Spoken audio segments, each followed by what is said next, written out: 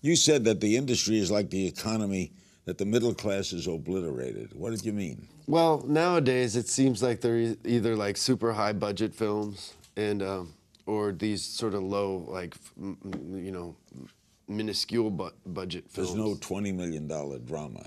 No, not really. I mean, there are seldomly, but so it's there's a list of actors for the big movies, and if you're just not on there, you're typically not going to work as much.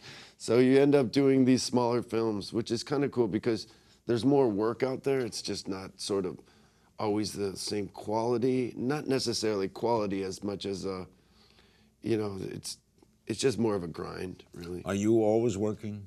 I try to stay busy. I like to act. I just did an AFI film for a young student.